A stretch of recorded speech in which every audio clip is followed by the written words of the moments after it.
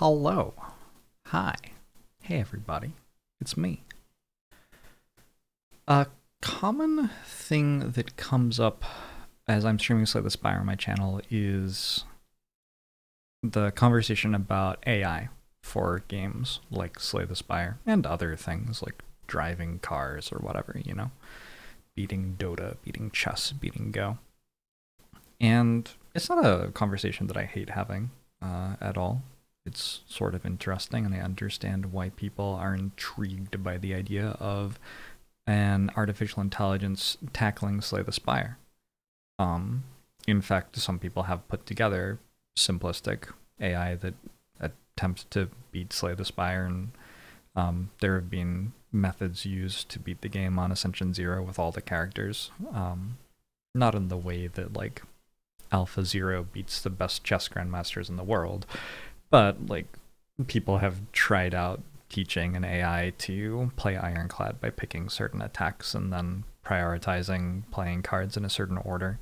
And, you know, eventually you'll get lucky enough that a run operating under that rule set will win. But generally when people are bringing up AI for Slay the Spire, they're more thinking, like, how could we train an AI that could be insightful even for someone as good at the game as Jorbs, or insightful for someone who wants to learn from Jorbs in a way where, like, they can have the AI in their pocket, like they can get a world-class Slay the Spire's brain into a computer program which they can ask questions whenever they want. This has been done before very big data. This has been done before in a way which utilized big data on a site called Spire logs, and I invite you to check out my video about the problem with Spire logs, but, like, there are issues with that which lead to the conclusions not being very useful. And it has not really been done in a way that starts from zero and then builds information using artificial intelligence, which I think is what people are excited by, because they see AI beating humans at chess and Go and Dota and stuff like this. Although the AI's success at Dota was short-lived as humans learned how to exploit it because it didn't actually understand the game very well. So anyway, that's all cool. And I'm not going to get all the way into that conversation right now. But what I do want to do is address something that comes up often in these conversations, which is the idea that Slay the Spire is, like, a fairly simple game. Like, if AI can solve Go, then Slay the Spire should be pretty easy. And this is something that's said quite dismissively fairly often when conversations like this come up. Often, but not always, by the person who's thinking about tackling the problem. So I'm hoping that this video can be a sufficient cautionary tale, I guess, for people who are finding out about AI and think, oh, like a nice hobby project could be to beat Slay the Spire with an AI and really build something that was really good at the game. Because, yeah, well, you'll see. And I'm gonna... Okay, so the problem with answering a question like that on stream is that it's basically asking me to list a ton of shit. Like, in order to express how complicated Slay the Spire is, I have to be able to tell you all the shit in Slay the Spire, which is just a lot of stuff. So I wanted to sit down and actually make a spreadsheet and do a... I'm sure I'm missing stuff, but do, like, a half-decent job of getting a good chunk of the stuff for you to see. And in order to motivate what I'm doing, I wanted to give you an example from chess, the Forsyth-Edwards notation, or a Fen notation. This is an extremely useful tool in chess, which has been around since, I believe, the late 19th century. I've done a little bit of work academically with chess engines and studying how humans make mistakes in chess in particular, with the aid of computer analysis.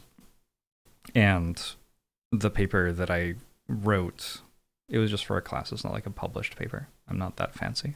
But what I was basically able to demonstrate was that even though the computers were incredibly good at chess, they still weren't able to understand, like, the short fallings of the human players, so they still weren't even... Anyway, this is a tangent. Basically, I was able to show that humans who were fairly good at chess were regularly making moves which the engines thought were mistakes. But in certain situations where the moves were like simplifying the position against a tougher opponent, for example, they were not suffering for making those mistakes. I'm very much about like taking the idea of AI analysis of things and saying like, hey, this isn't actually as good as people say it is, or as simple. That's a thing that I like to do in the world. But yeah, I used Fen notation all the time for this project, where I was basically interfacing with a chess engine that was better than any human player, and I was just giving it lots and lots of Fen notations and comparing what it thought the best moves in the position were to the moves that humans actually played, and just looking for anomalies and patterns and stuff in how that all worked. You can read all of the Fen notation stuff here, and maybe you already have, but the important succulent thing is the actual string, which is down here. And this tells us that there's a row of the board, a rank of the board, a row of the board with a rook, knight, bishop, queen, king, bishop, knight, rook. And then there are 8 pawns, and then there are 8 empty spaces, 8 empty spaces, 8 empty spaces, 8 empty spaces. And then we get pawns and rook, knight, bishop, queen, king, bishop, knight, rook. And you can see that these ones are uppercase versus lowercase to distinguish which side.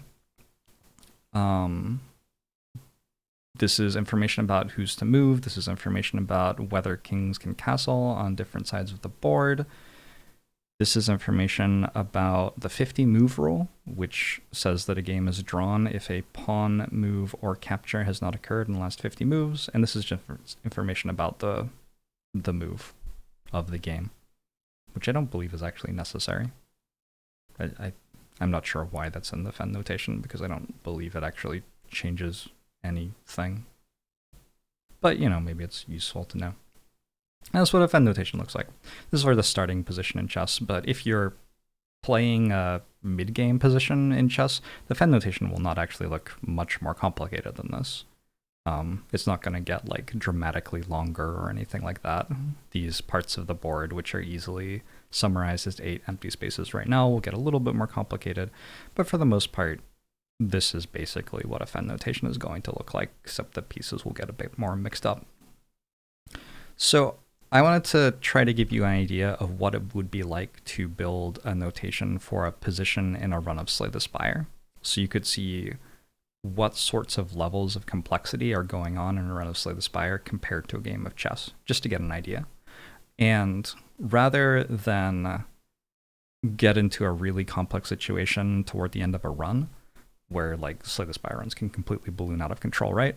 I just wanted to show you floor 1, a Jawworm fight with the Ironclad starter deck. I didn't want to get out of control. so that's what we're gonna do here. So I started off by looking at all the stuff that we have to understand outside the fight, and actually analyzed this, like imagining that we were at the whale bonus, although I didn't have us have a whale bonus. And there are some things I left out, like I don't have us specifying what difficulty the game is on, for example. But anyway, the first thing we need to do is track our deck, which has an Ascender's Bane, and I'm just realizing that I left Ascender's Bane off of these 3 and then started recording it down here. Anyway, you can imagine that there's an Ascender's Bane here as well, or maybe you're at low difficulty and you don't even have it. Whatever. One of the nice things about Fen notation in chess is that there just aren't that many different values that you can have in Fen notation. Like these are all the values that you can have. R, N, B, Q, K, P, lowercase and uppercase, and numbers for empty squares. Not very many different values. In Slay the Spire, there are 377 different cards. So interesting. Also, you can have any number of those cards in your deck. You could have 0, or you could have 3,672. If you got some sort of like double nightmare thing going on. Like I have a run on YouTube where I made a gazillion trillion adrenalines and catalysts and overflowed the poison counter for the game and actually broke the rules engine. I could have gone arbitrarily large with that and actually made millions of those cards. So you have to have some way to communicate which cards you have and how many of them you have. So for that, for the Ironclad starter deck, I just said strike 5, defend 4, bash. So strike 5 just means that I have 5 strikes. That's what I did. Also worth noting that you can upgrade these cards. Searing Blow can be upgraded multiple times, so you're going to have to consider some way to notate that. Maybe you just say strike 5, strike +1 or something like that to show that you've upgraded a strike. I don't know, whatever. You can do something. Okay, so that's our deck tracking. Now, there's a bunch of other stuff going on here too. In fact, I should have done this earlier, I guess, but let me just show you a screenshot of what's going on. That might be nice, right? That's really not fitting. Let me do another window capture and show you a screenshot of what is going on. How about that? This run is called This Deck is Too Interesting. Ascension 20 Ironclad run. This one's from a while ago, but it was the one that popped up when I just Googled for Ascension 20 Ironclad. Look, it's like super past Jorbs. Hey, we're actually like dressed sort of similar. Although, different headphones for sure. Anyway, who knows? I sort of always dress this way, I guess. So, just looking at the stuff that's going on here, a next thing to consider is like all the stuff on that top bar we're going to have to do. We're going to have to think about the floor and the map. Basically, we're just looking at the top of the screen. We're not looking at the bottom 2/3 of the screen yet, because that's the stuff that's happening inside the fight. But we're looking at the top 2/3 of the screen. Top 1/3 of the screen. So, potion tracking we're going to have to do. We can have between 2 and 5 potion slots, depending on difficulty and whether we have potion belt and stuff like that. And they can be filled with 42 different potions. So, again, 12 chess pieces, 42 different potions. 64 squares of the chessboard. Which is like sort of the biggest number that you can get out of chess when you're looking for complexity in chess. So yeah, that's cool. For right now, that's just empty slot. Empty slot is how I decided to designate it. Then we have relic tracking. There are 178 different relics in the game which can be collected. Keep in mind that if you're building an AI, it not only has to be able to track all of this stuff, it also has to like understand the rules of what they do. Whether you tell it the rules directly or you leave it to intuit them over time somehow, it is going to have to work out like, okay, what exactly is kunai doing? Which requires it understanding what is dexterity and what is attacks and what is a turn. And yeah, a lot of rules in Slay the Spire. But anyway, there are 178 different relics which can be collected. For right now, all we've got is Burning Blood. So that's nice. So we just say Burning Blood. That's all I did there. But obviously this is going to end up being like some big array, which ends up being like 30 entries long, and may need to collect information about the relics. So like Tiny Chest is going to have a number on it, and Chaku is going to have a number on it, etc., etc., etc., right? But right now, just Burning Blood. Cool. Gold tracking. We can have 0 or more gold. Right now we have 99. Great. But that number could be like anything. So an AI is going to have to understand, like, what does it mean to have 300 gold versus 50 gold? Very hard to work out what that means. Lots of different things that it means. In fact, spawn conditions for events change depending on how much gold you have. Definitely the value of gold is different. Going from 100 to 200 gold has a different value compared to going from 200 to 300 gold, and how that value changes depending on your situation in the run. How much a card remove costs changes. Ooh, I forgot to record that. Anyway, that's fine. We don't have everything here. We don't have everything. So that's gold tracking. There's event tracking too. There are 51 events in the game, and these events occur at most once per act. So we're going to have to track, well, we're going to have to understand what act we're in, which I assume we're going to be able to work out just from the floor tracking, which I have later. But we're going to have to track within that act which events we've already had, so that we know that those can't happen again. There are also 4 events. There's variation within events and what exactly they do. For example, the falling event is going to choose an attack, power, and skill from your deck that you can remove, which means that the value of the falling event is going to change depending on which attacks, skills, and powers you have in your deck. Which might sound like a small thing to you, but if you have a deck of like 35 cards, that means that your AI is going to have to consider, well, what's 35 choose 3? That's, you know, I guess there are going to be multiples, so maybe it's more fair to say like 25 choose 3.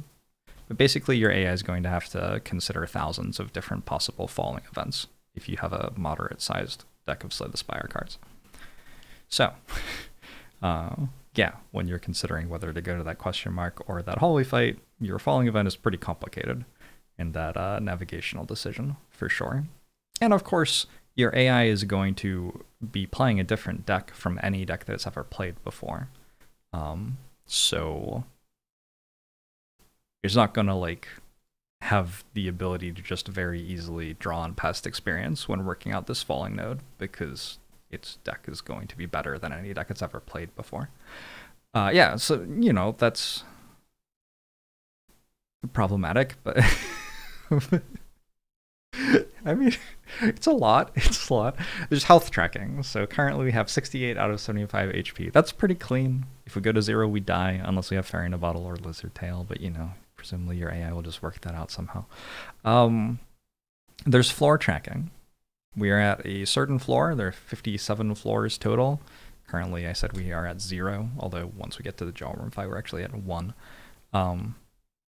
That's sort of important. Maybe you could leave that out, or just include it in map tracking, which is the next thing, and which is perhaps the messiest thing so far. You have to understand how the map is laid out to understand which nodes you can go to in the future. If you're playing an act where you could fight 5 elites, your decision making is going to be very different from if you're playing an act where you can fight 2 elites, just because those are different things, like by a lot. That changes, like, in particular, if you're being offered something like an Iron Wave. I don't know why I picked Iron Wave, but generally if you're being offered some sort of card that is solid value and helps you to kill Act 1 elites, you're much more inclined to take a card like that if there are lots of Act 1 elites that you can kill, because then you get more relics and you make up for the fact that you have this pretty mediocre card in your deck by having a bunch of relics as you go into Act 2. So, yeah. But you're going to have some way to communicate the entire map array, which is not that easy. I have actually sat down and tried to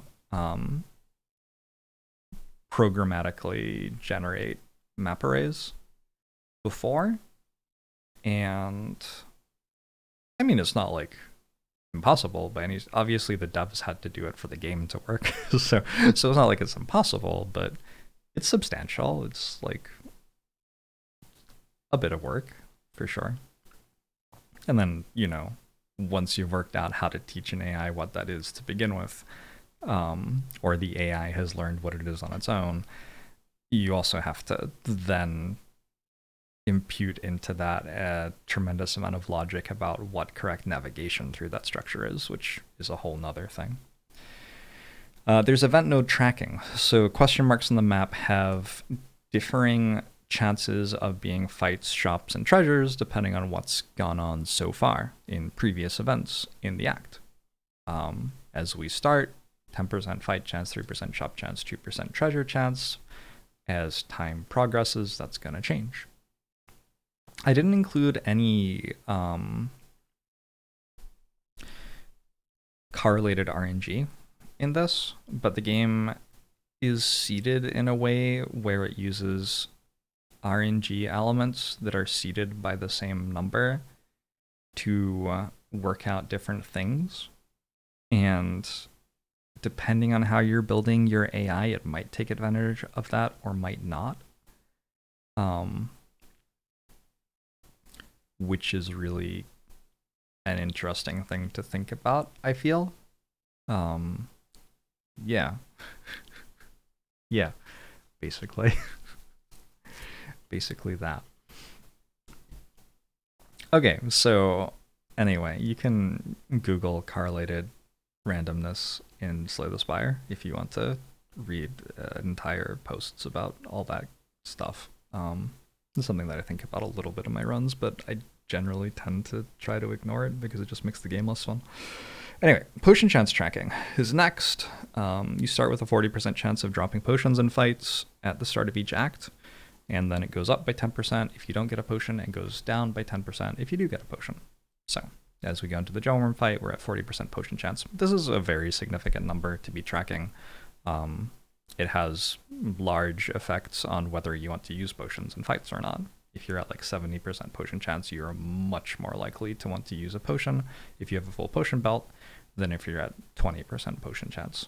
Like, you just need much less value on the potion because you're much more likely to be given a new one. There's enemy tracking as well. So fighting enemies changes which enemies you can fight next. There are a few ways that that happens. You can't fight the last elite that you fought. So if I just fought Gremlin, my next elite's going to be Sentries or Lagavulin. There are 3 easy pool fights first in Act 1, although there are only 2 easy pool fights first in Act 2 and 3. We're talking about hallway fights. And after that, you draw fights from a harder pool of enemies. So right now I just said 3 easy pools, no elite, as my way of communicating that, but that's going to get like a little bit more complicated. If you've fought particular hallway fights, you're going to have to like track them to understand that you can't fight them anymore. I guess you don't have to track this stuff. I guess that's a thing to consider.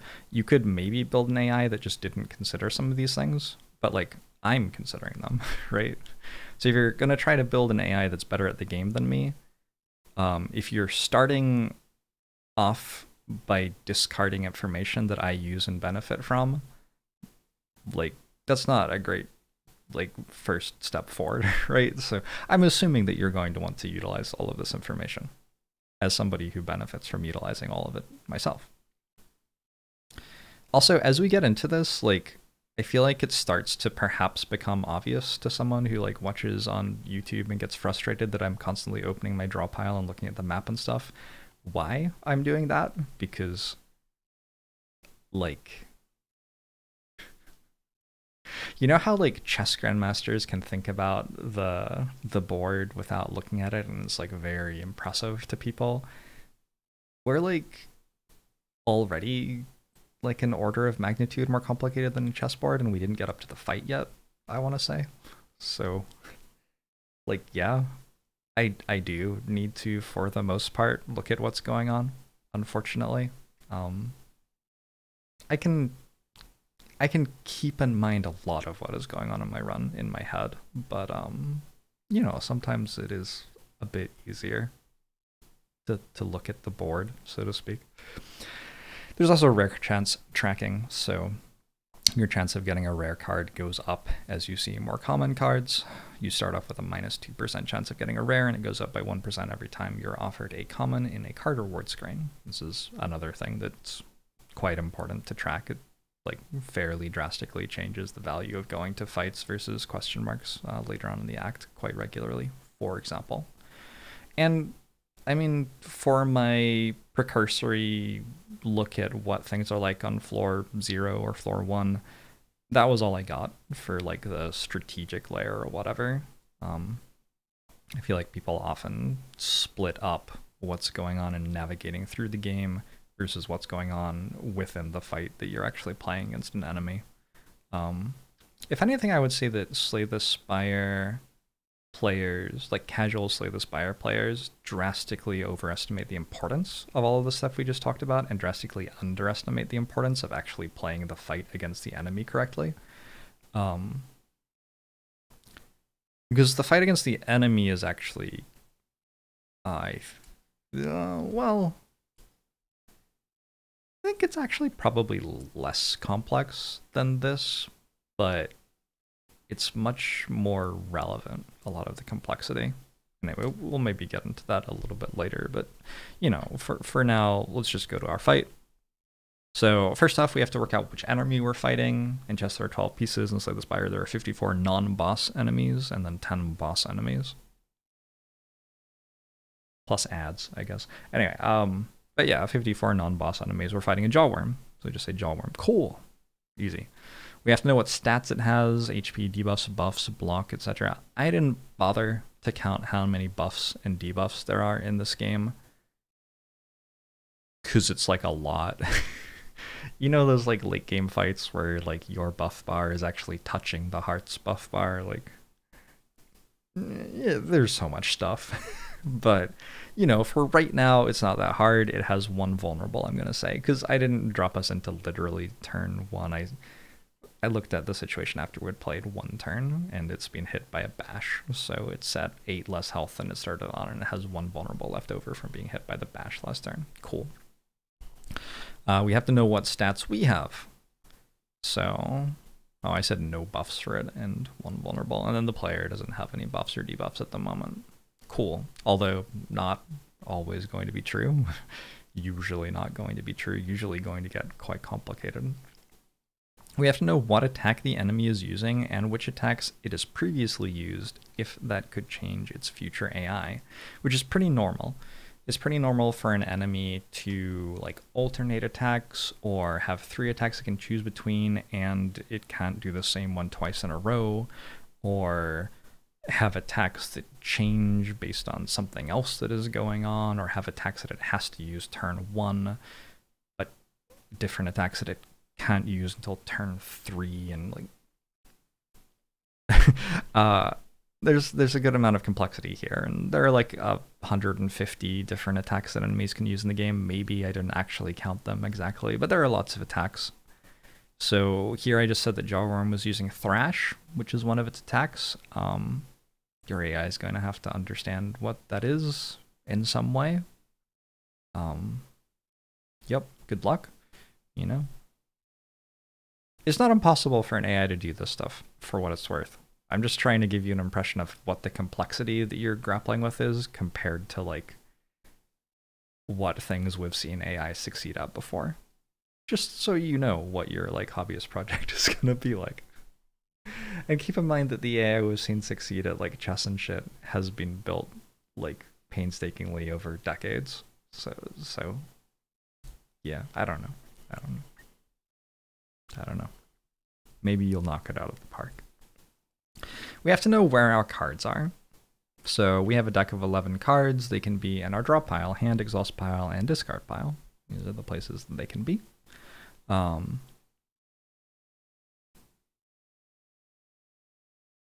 guess they can sort of be in the process of being played. But I think that only matters for bugs. So if we say that your AI isn't going to use bugs, we don't have to worry about that. Probably. So here I said that I have strike, defend, 3 defend, strike, 3 defends, and Ascender's Bane in my hand, and I have a strike in my draw pile, I have nothing in my exhaust pile, and I have a bash, 3 strikes, and a defend in my discard pile. So that's fairly straightforward for a situation of this complexity. I mean, it's a bit of writing. It's sort of comparable to that Fen string that we were looking at for chess. Like, just this thing by itself is sort of, for the starter deck, it's comparable to the Fen string. It'll get out of hand pretty quickly as the deck gets more complex. We have to know how much energy does the player have left. We have 3 energy at the start of this turn, I said.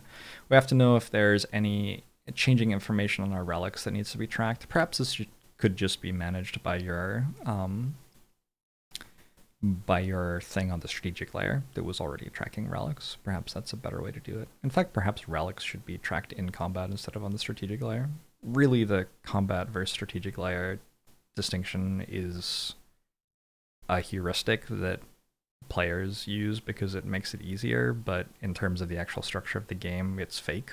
Like, they're both just different parts of the game, which is one game, so there's no actual real distinction between the two things, and something that affects one will affect others. But anyway, no relic changing info, and that's all that I really got to.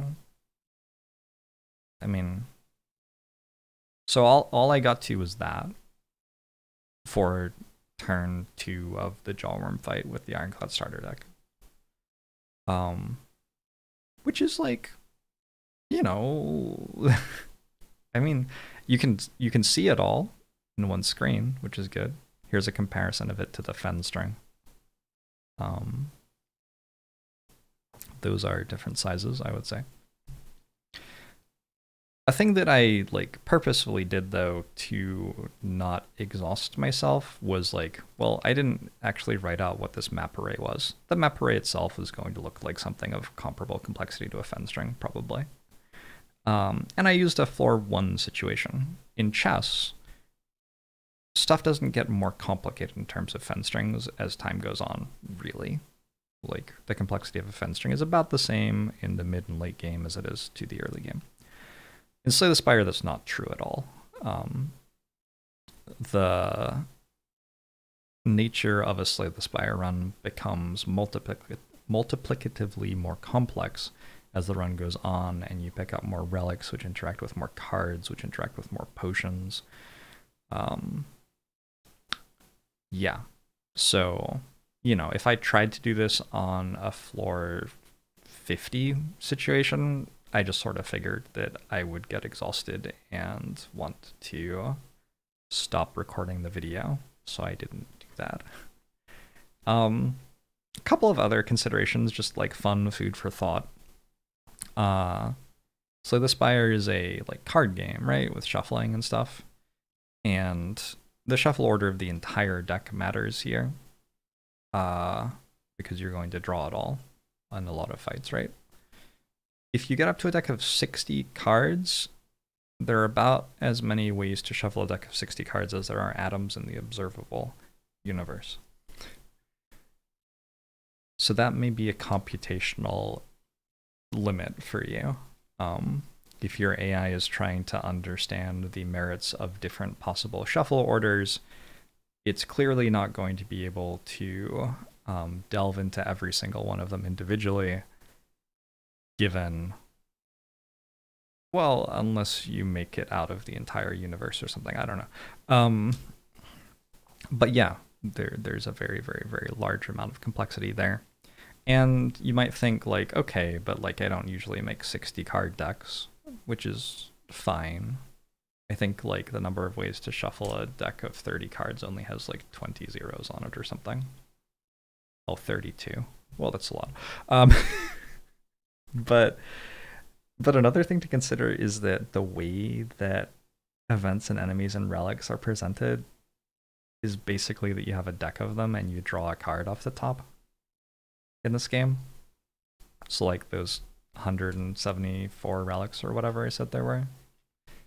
It's like the wrong number, 178 different relics, but some of these are like event relics and store relics and stuff like that, so they're in different decks. Really, the relics are working by having a shop relic deck, a common relic deck, an uncommon relic deck, and a rare relic deck, and then you choose which one to draw from.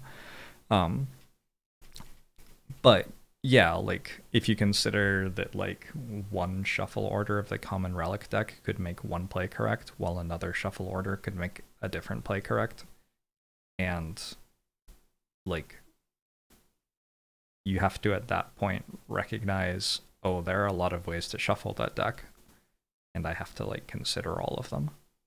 Or I don't have to consider all of them. Your AI is clearly not going to consider all of them. I, as a player, do not consider all of them because there's way too many. But there are that many of them.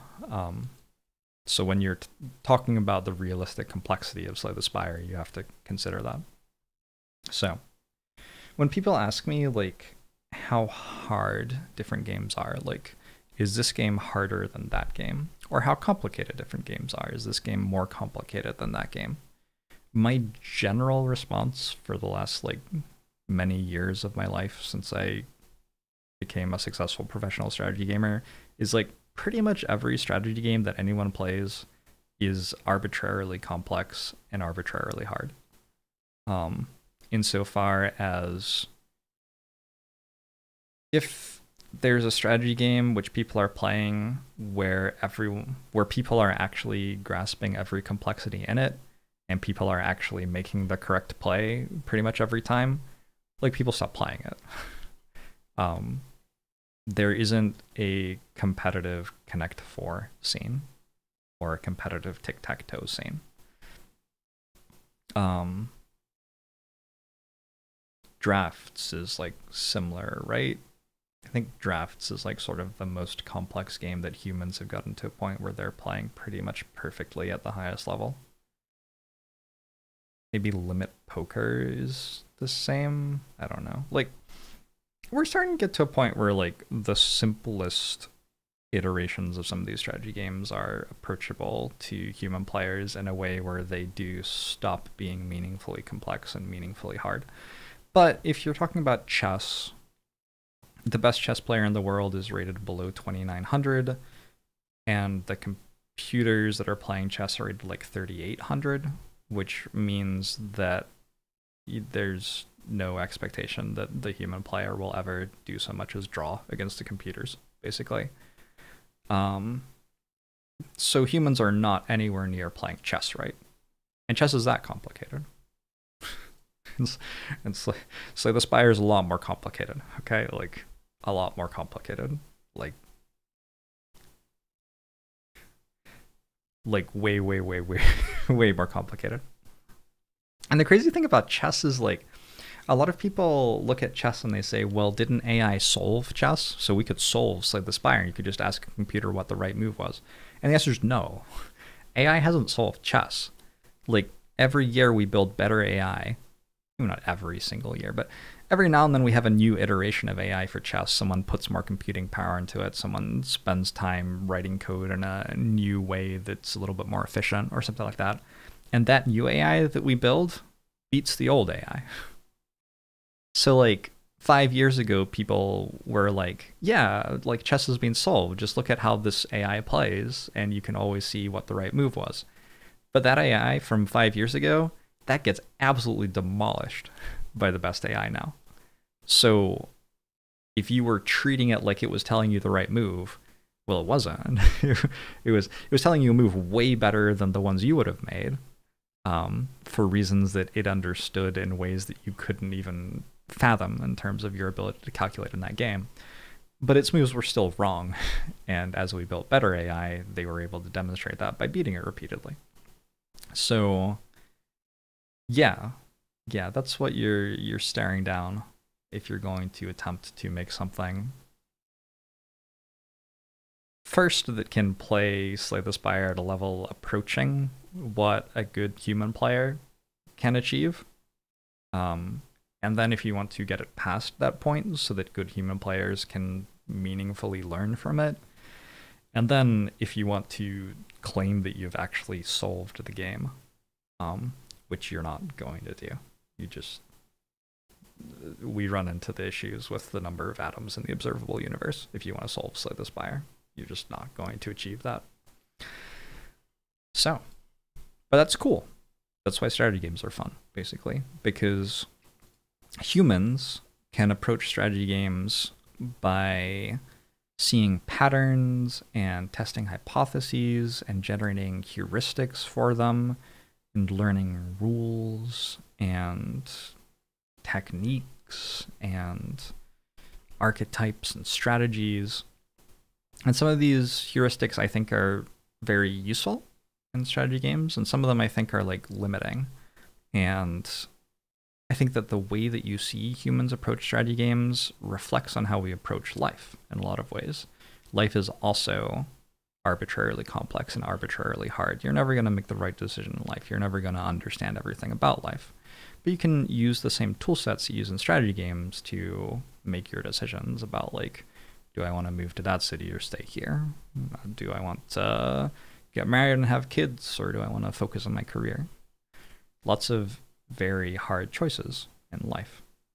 And so something that I like to do as I think about strategy games is think about what patterns of thought and recognition and practice and hypotheses and what have you am I using as a human that are rewarding for me? Which ones are making me better at the game? Which ones are unlocking my highest possible potential? Which ones are forcing me to constantly challenge myself and get better and find better answers? And also to pay attention to which ones are, like, I don't know if this is exactly the right word, but maybe lazy. Which ones are like quick fixes? Like, if I try to build a Noxus Fumes plus block deck, that can win the run for me on silent enough of the time. But then I never challenge myself to do anything better, and I just like settle for that archetypal solution or what have you.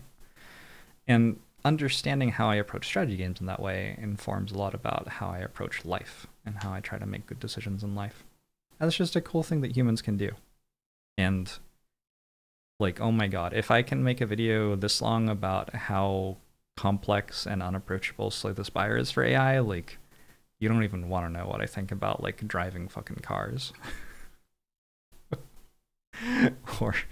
or making judgments about how society should be structured, or like I think we've got a long way to go, basically. Not that we're doing it great, I just don't think the AI is doing it great either. So anyway, hope you enjoyed the video. Managed to make a very long list for you, and then hopefully give you some interesting observations to think about at the end. And yeah, I'll see you next time.